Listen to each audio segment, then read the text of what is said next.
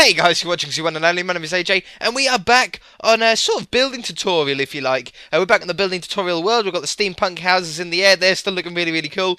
But TU14 bought us carpets, and a lot of you haven't been using them to really enhance your building. So I'm going to go through my top 10 reasons to use carpets.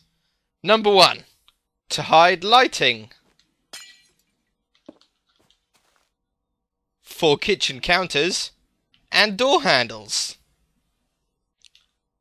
If you dig down one block, place down a sign, then place a carpet on top, the sign sticks through the top of the carpet, giving you the ability to make a snooker cue on a snooker table. And this sign and carpet method can also be used to make some very swanky carpets. A really cool looking toilet. This toilet is actually made out of entirely TU14 features. We've got the back here with the flush on it, which is a tripwire hook and a quartz block. We've got the plumbing, which is an anvil. The toilet seat is a black carpet, and then the actual toilet part of it is an upside down quartz block. Really, really cool design there. Different coloured tables. This is really useful if you've got a themed room, a certain colour in a themed room. You can now sort of tailor the furniture to suit that colour.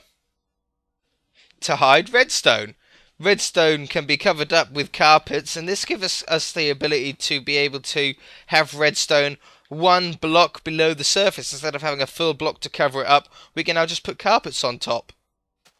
If you don't want any doors on the front or rear of your house, at any doorway, you can dig a few blocks down, place string down one block below the surface, and place carpet on top.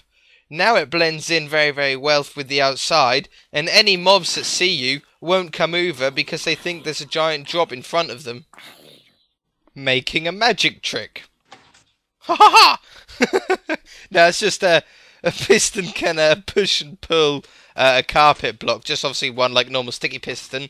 But it's good to know that carpets can now be pulled and pushed with a sticky piston, or just pushed with a normal piston. Miniature trees! And they're so cute. Okay guys, and that is my top 10 carpet designs. I know there's a lot of other reasons, but these are my top 10 reasons to use them. If you've got any ideas that I have missed off this list, then stick them in the comment section below, and I'd love to be able to hear what you guys use carpets for.